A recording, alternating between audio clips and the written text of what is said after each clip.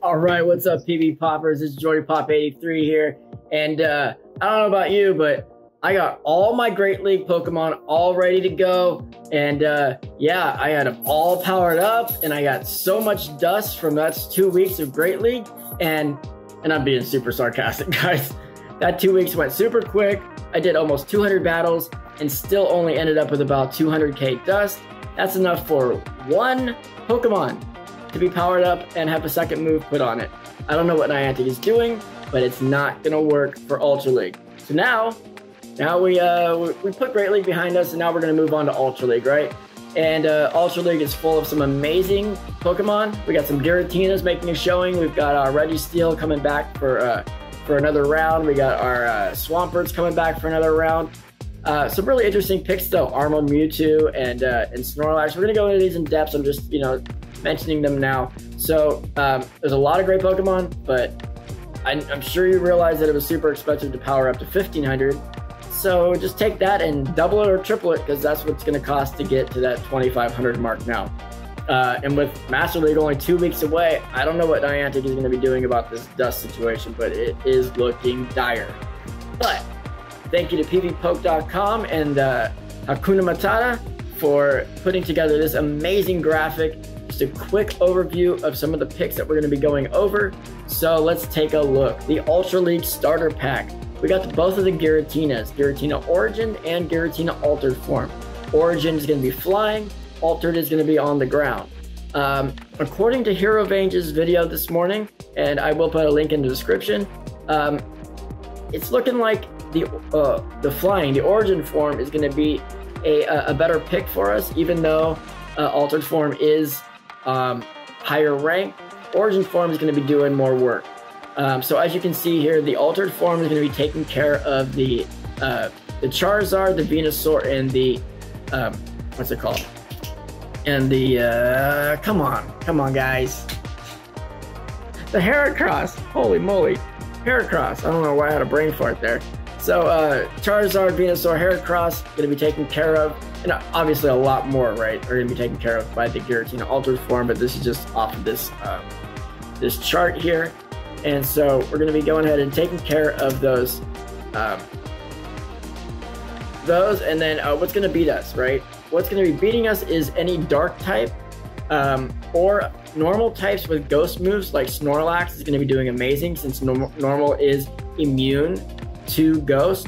And then Ghost is weak to Ghost, right? So you're going to be immune to the attacks coming in, and you're going to be dealing super effective damage going out. And so that's going to be another one. And then Registeel also is going to be able to take care of you. Registeel is going to be taking neutral damage from the Ghost type moves. So I'm pretty sure that's a squeak out matchup there. Well, I'm going to go ahead and take a closer look at a lot of these Pokemon over the next coming days. Origin form here is going to be able to take care of the Armored Mewtwo. That's a little bit different from the difference from the Altered form, is the Origin form will take care of the Armored Mewtwo, and will also be countered by Togekiss. I believe Togekiss can also take care of the Altered form. So let's move on to Registeel now. Registeel with Lock On, Flash Cannon, and Focus Blast. Same moveset as from Great League, but we're going to be taking care of the fairies. So your Togekiss, you're going to be taking care of your ghosts like Altered Giratina, and you're going to be taking care of the dark types with your Focus Blast, with your fighting moves in the Alolan Muck. What is going to be able to take care of you is going to be the Swampert, just like in Great League. You're going to be throwing those Hydro Cannons out. If you do bring Earthquake on Swampert, that's another great way to take care of the Registeel, but I personally like to run Sludge Wave on my Swampert. It gives me a little bit more coverage, allows me to take on the fairies, and just gives you a little bit more options, right? So that's my personal preference. So finishing up with the Registeel here, you're going to be taking care of the Swamperts. The Swampert's going to take care of you. The Charizard's going to be taking care of you, and then also the Heracross is going to be taking care of you. So you're going to be getting beat by ground type moves, by water, the Hydro Cannon, quick Hydro Cannon and neutral damage coming out of that, your Fire Spin and Blast Burn out of the Charizard, and the close combat coming from the Heracross. Moving on to Swampert here. Swampert is going to be taking care of the Regis, the Charizards, and the Mucks. All right, so we got that Mud Shot, Hydro Cannon, and Earthquake. I personally, like I said, recommend Sludge Wave on your Swampert. That gives it a little bit wider range of possibilities to take care of, and really opens up the possibilities of being able to take care of the fairies and the grass types. Because you see here, you're going to be countered by grass types, obviously, right? You are double weak to grass moves, so you are going to be countered by grass types. Thing is, if they switch into you, right, and you already got some energy built up, and they're running Vine Whip and not Razor Leaf, you have plenty of time to get to that Sludge Wave. You almost maybe have enough time, if you've built up enough energy, to get to that Sludge Wave, bait a Hydro Cannon, and then throw the Sludge Wave for some super effective damage against these grass and fairy types. All right, so the Swampert there is going to be going to get beat by the grasses and the Gyarados. Moving on to Charizard here.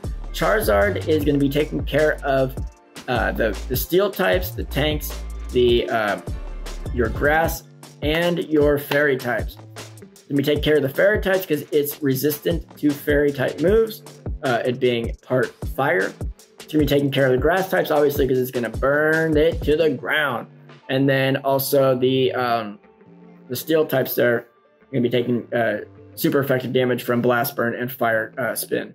I'm going to go ahead and use that Dragon Claw as a bait move for most of the situations. But yeah, I'm going to go ahead and take using that Fire Spin, Blast Burn. Going to do great work against the tanks and the grass types. So you're going to be getting beat by your Giratinas, by your Swampert, and by Gyarados here. So water type moves obviously are going to take care of you, and the altered Giratina has ancient power, and those rock type moves again are going to be taking care of you. Okay, so Armored Mewtwo. We got a big event coming up soon, and that's going to be giving Armored Mewtwo Psystrike. So you're going to have options here, right?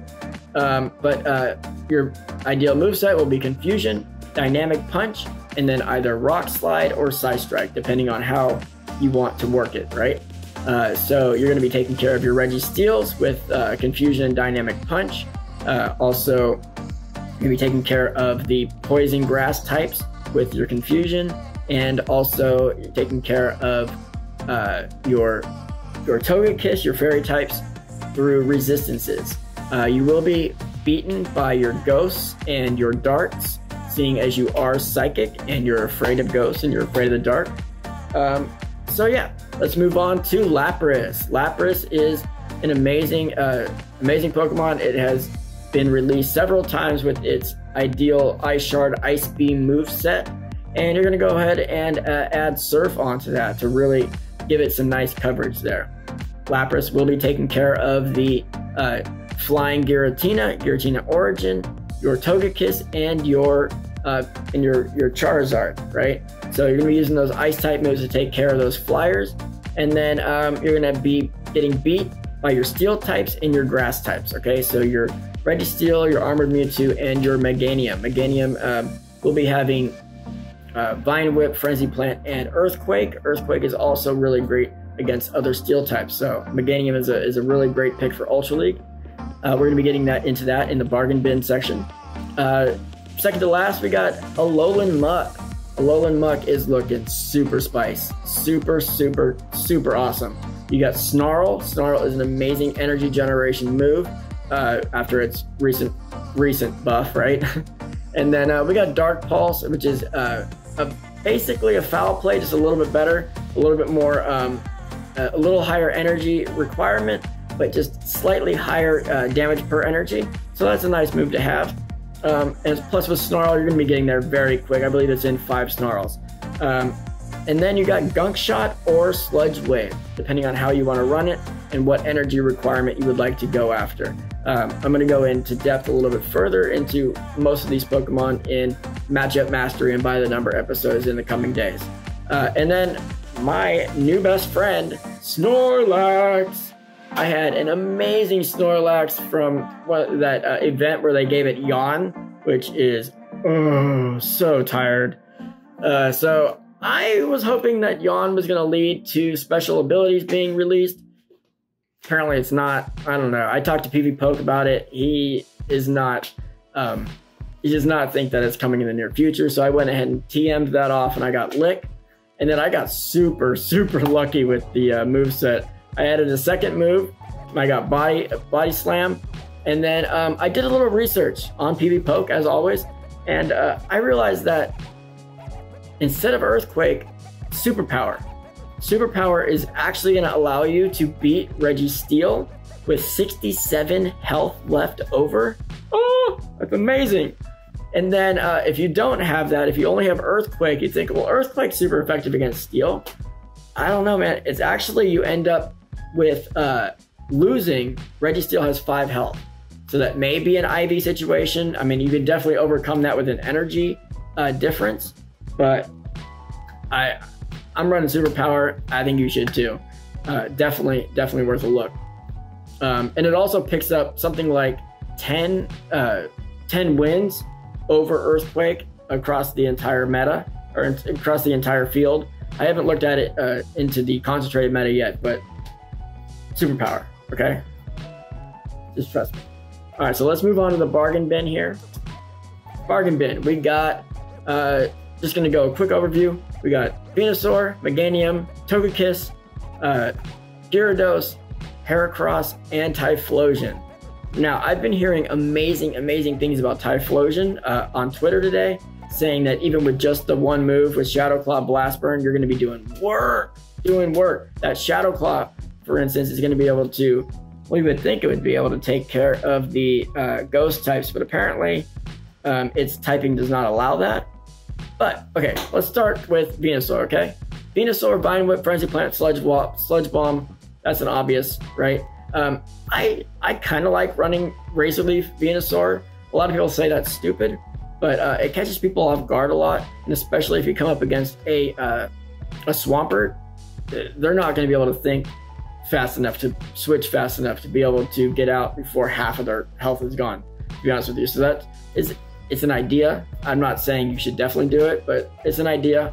It's something to think about.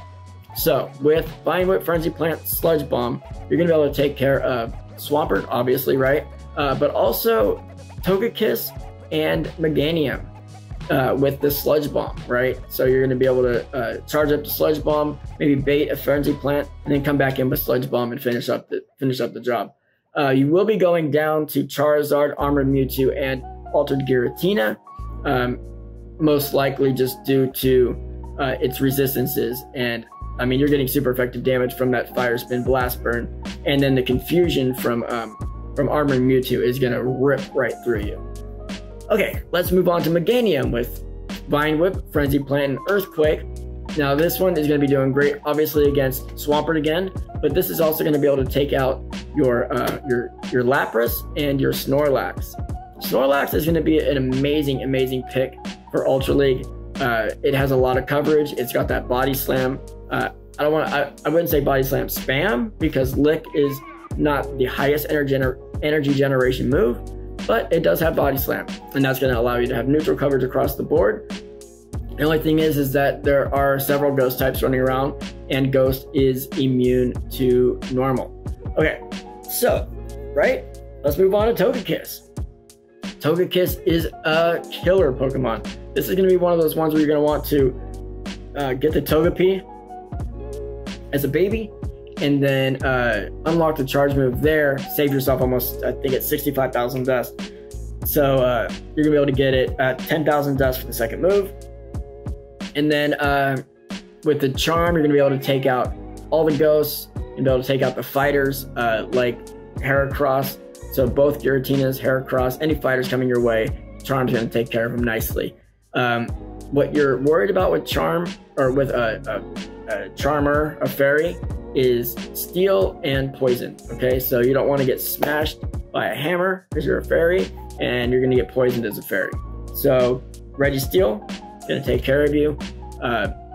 Venusaur with Sludge Bomb, that's going to take care of you. And then, like I said earlier, your Charizard being part fire, those resistances are going to help Charizard overcome the Charmer, the Togekiss. All right, now we got our Gyarados. Gyarados with Dragon Breath, Crunch, and Outrage.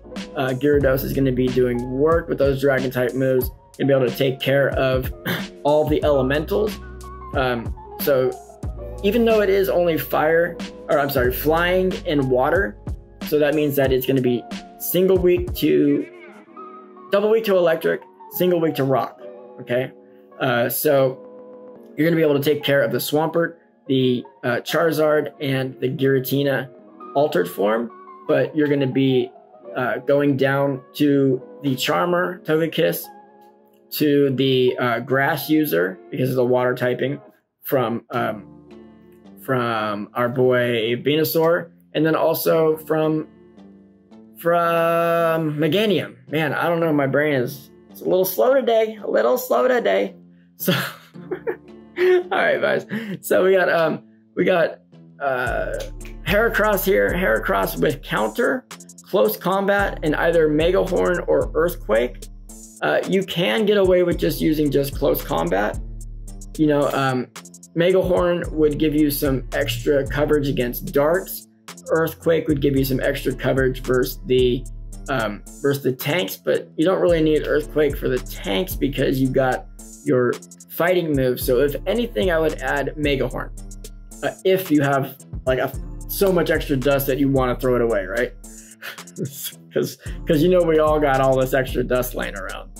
And then Typhlosion we were talking about earlier. Typhlosion with Shadow Claw, Blast Burn, and if you want, Solar Beam. Solar Beam, like we all know, is going to be super. It's going to take a long time to get to, but it's, you know, get beamed. Hashtag get beamed, son. So yeah, that's the bargain bin. So what are we gonna do with these Pokemon? What are we gonna do? We're gonna put them into teams, right? Now, there's several of these Pokemon that I don't personally have yet. So I ran a team with Snorlax, Swampert, and I can't even remember the other one. We're gonna have a video in just a second here, and we'll take a look at the episode. But yeah, so I did my best. I powered up a Swampert. That cost about 100 and some thousand with the extra move. I powered up my my Snorlax. That was like another 100 or so thousand with the extra move. I'm down like 250,000 Stardust, and I've only done 3 Pokemon, and they were almost already fully powered up. So again, I don't know what they're doing with the dust, but they need to figure something else out because it's just not enough. It's just not enough. And I don't usually complain about rewards, but if they want us to participate in these short session seasons where it's only, you know, 2 weeks, and sorry, get something to drink here. You know, 2 weeks per league. Where are we getting this dust from? I don't know, bro. I don't know. All right, so example teams. We got our Swampert, Giratina Altered, and Registeel.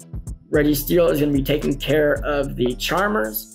Swampert here is going to be taking care of any of the tanks and the fairies as well. And so the top line there, that's a really nice generalist team. As you can see going down, we're just going to pepper in, you know, some Alolan Mucks, Togekiss, both Giratinas, Lapras, Gyarados. Registeel is all over the place. You can see Swampert's all over the place. And also Alolan Muck. I don't have a great Alolan Muck. I'm still working on that as well. So, you know, it's going to be a learning experience for all of us, right? So it's going to be fun though. Like I said, I've only played 1 or 2 rounds, and the Pokemon last longer. It's interesting how much tankier they are and how much, I mean, you're not doing more damage because it's all relative, but it's interesting. It's definitely an interesting, I don't know, field. I don't know what the word is, but let's get into this battle here. We are playing Jabberwocky. Hey, at least I can pronounce that one. What's up, Ray Jabberwocky? We are both ranked 9, and we are going to be going over this episode here. It was raining today in San Diego, as you can see. We're going to lead our Snorlax because a lot of people are going to be leading Giratinas, so Snorlax is going to do work. Then we go ahead and we switch into this Giratina, and as you can see, oh, we're dealing with lag. So annoying. So annoying. So he gets a couple extra fast moves in. I start feeling like, what am I even, should I even keep going? it doesn't feel good. It definitely does not feel good when you are so, invest so much dust and so much energy into making these Pokemon, and then you go and battle them, and it's like, it's a spinning wheel of death, and it's just not. I wish they would fix it. Thank God it's preseason, right? All right, so he switched out of his and brought in his Charmer, and my Giratina went down quick. So we're gonna charge up to this Sludge Wave and then throw the Hydro Cannon, right? We're gonna pull that shield out of him, and then now we're gonna charge up to our Sludge Wave and throw. That is a very, very good strategy for dealing with these Charmers, as you can see.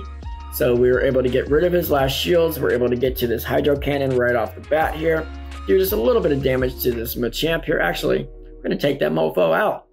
And back in comes his Giratina. And now let's analyze this here.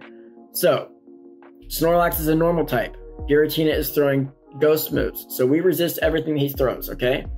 We're doing super effective damage. Look how little damage that Shadow Ball did. He's gonna try every move in the book to see what he can work with. So now he's gonna start throwing Ominous Winds, right? So we are normal. We're resisting every move he throws.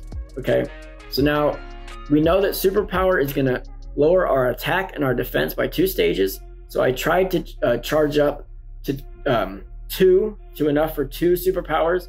I'm still not super clear with what the count is for that. I will get back to you guys on that when I do the Snorlax, what's that called? Snorlax Matchup Mastery. That's coming up in the next couple of days. I hope this cleared up a little bit of stuff for you guys. I hope I didn't stress you out any about the dust, but I'm really stoked for Ultra League. I'm even more stoked for Rose Cup coming up. Yeah, so like, comment, subscribe, all that fun stuff, and I will see you guys tomorrow. A list of all of the matchup masteries and by the numbers for Rose Cup, which is an awesome resource. It goes over 6 different Pokemon that I've used in my team. They're amazing, and it tells you everything you need to know about everything you need to know. And then the other video here is just, I don't know, I'm gonna put something there. You're gonna love it, okay? All right.